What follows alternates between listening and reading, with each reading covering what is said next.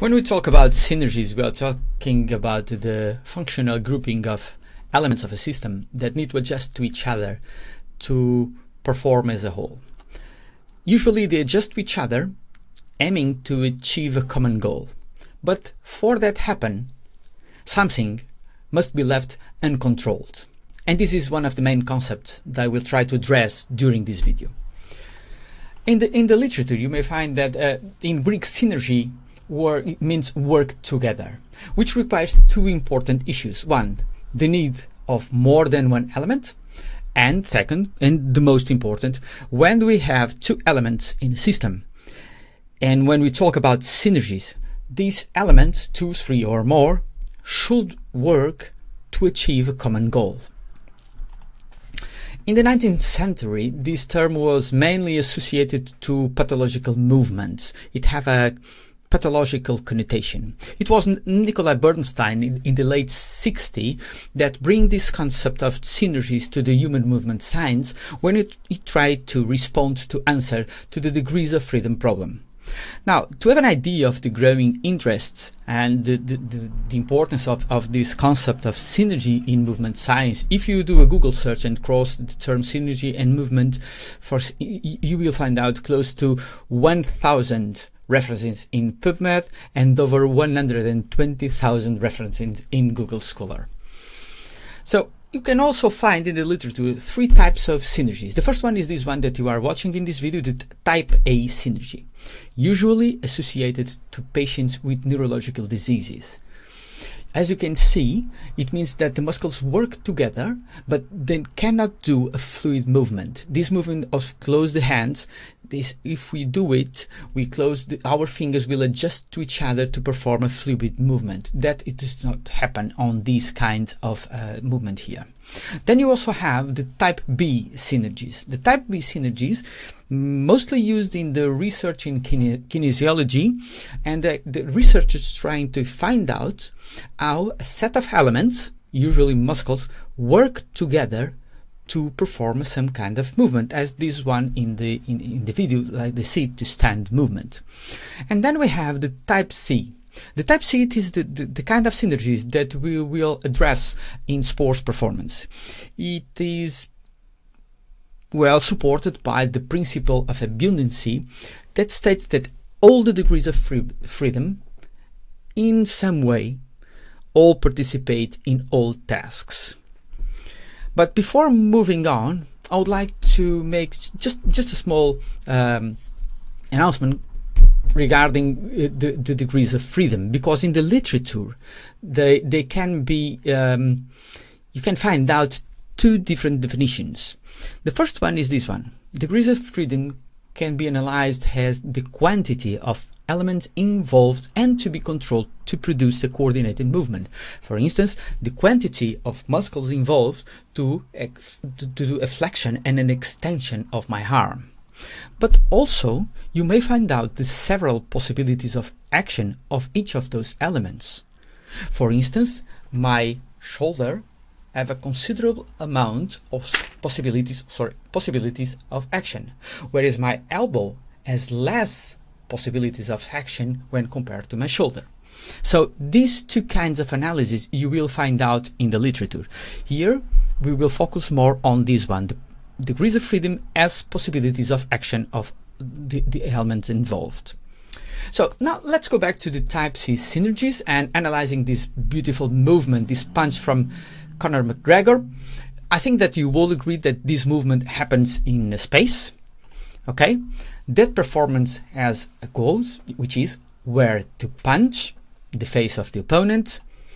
And within that space, Conor have some elements that contribute to the performance. For instance, it has the shoulder joint angle, also his elbow joint angle, and also his wrist joint angle. All these elements need to adjust to each other in order to stabilize the right point where to punch the opponent in the face.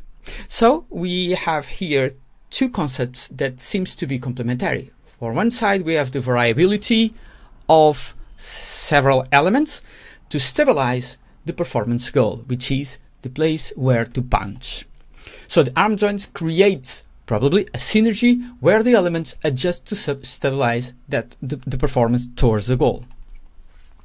Well, a general working hypothesis of this idea of synergies is the movement variability, which is a feature of all the biological perception and action systems.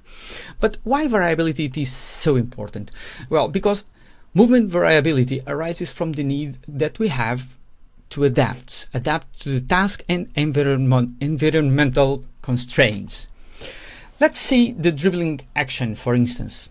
There is several arm degrees of freedom that will adjust to each other to adapt to what? To the ball velocity upwards. When we do a dribbling action, we need to control the height of the ball.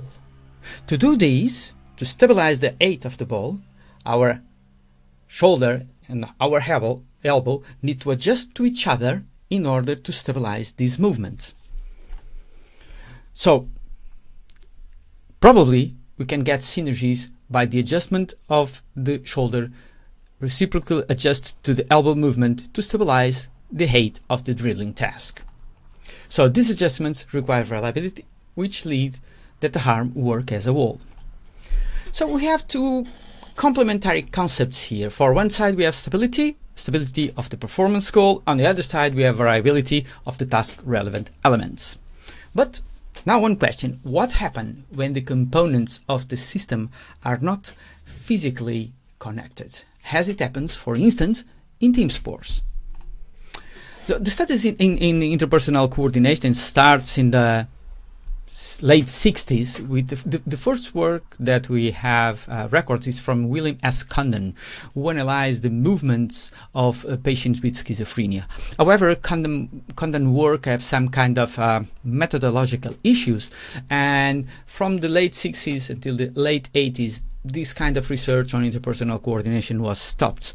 It's only with Frank Bernieri that solved this kind of methodological issues and created time series analysis that the interpersonal coordination restarts to growing as a research area. But the boost of this research area was with the hypothesis that was raised by Darren Knudsen when he set the theoretical background for studies such as the PhD study of Richard Schmidt. Knudsen's hypothesis was that people are visually coupled when they need to coordinate with the other. So Richard Schmidt confirmed this, and further studies after the Richard's PhD also confirmed that we have if we have intention or not, we will coordinate with the others as long as we are visually coupled. So visual perception is the medium that allows us to coordinate with the others. But one question that emerged more specific to interpersonal synergies is this one: why should we study interpersonal synergies? Well, because honestly, we do not know how people socially coordinate to each other. But we know that visual coupling is important.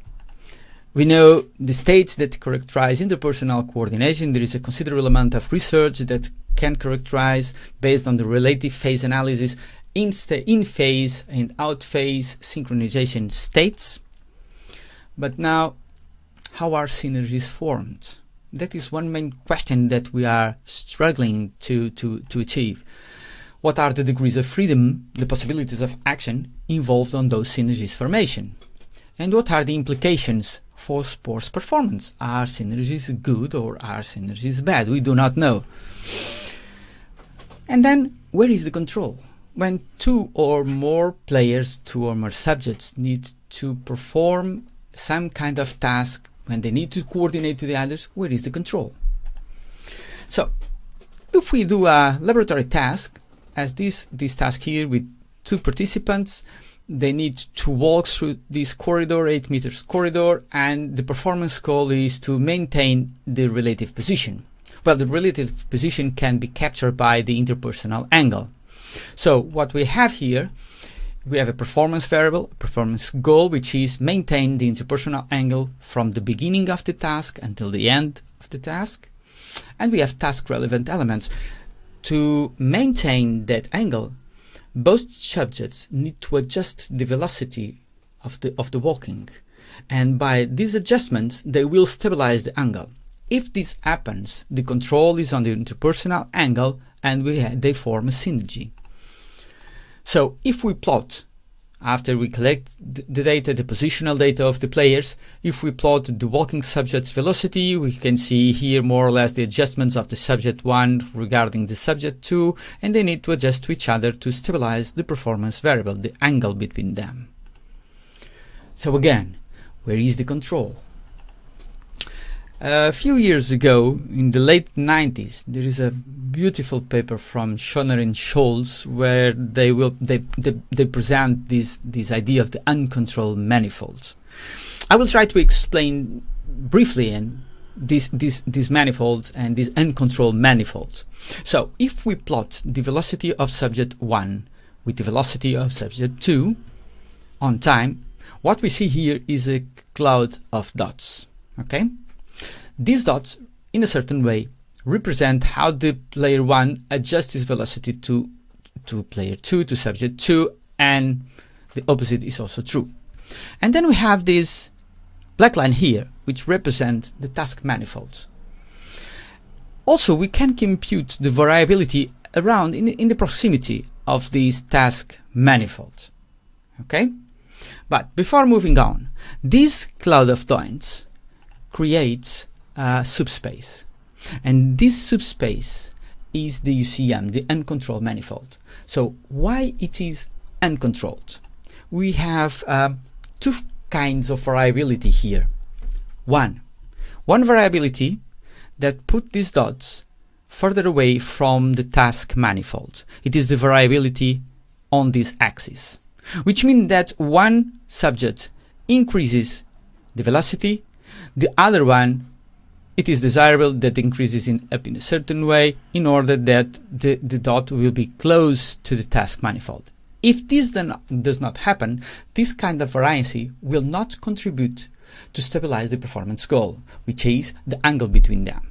So, one thing, we have a performance goal, and they need to control this kind of variancy in order to stabilize the interpersonal angle.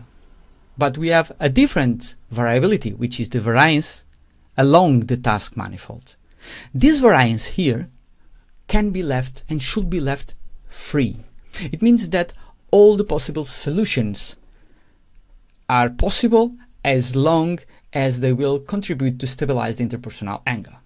So the UCM is based on this. It's based on this subspace. This subspace we can compute this variance. We can also compute this variance here, and the output is quite simple to understand. It is a ratio. If the variance, the good variance, the compensated variance will be higher than the bad variance, the uncompensated variance, the UCM will be above 1. And as Latache said in a paper 2010, if we have an UCM above 1, we have a synergy. And an UCM below 1, which means that we don't have a synergy. So, synergies are functional groupings between elements of a system, are sensitive to contextual changes, that's why they are temporary, and because of these sensitive to contextual changes, which becomes temporary, we can call it, and we will find out in the literature, they are called that soft assembly synergies, which will remain, while they will constrain the elements of the system behave like a wall. Two properties of synergies. One, it must happen a reciprocal compensation between the elements of the system. And second, there is a compression of the degrees of freedom. So when the first property occurs, means that there is a reduction of the degrees of freedom. Instead of trying to explain the behavior of one element and the other, we explain the behavior of both, the collective behavior or the dyadic behavior of both subjects, both players. There are 3 layers on a synergy. The base layer, which are the individual components, subjects, players, whatsoever. Then in the upper layer, the highest layer, we have task and environmental constraints such as field dimensions rules of the game, number of opponent players, and it is in the middle of these two layers that adaptive behavior will emerge, and this is where synergies will be formed. There is a very good example that I always like to bring to my classes. It's to illustrate how potentially, hypothetically, synergies can be formed in team sports. This image is from Chelsea a few years ago, highlight the need of cooperation between the first defensive line and the players on the first defensive line and the players on the second defensive line. We can see that the players in blue adjust to each other to maintain an hypothetical line with the players in the first line. This kind of adjustments to keep the interpersonal distance between them and between dimes and between lines within a certain value may be the basis for interpersonal synergies among these players. Thank you for watching this video.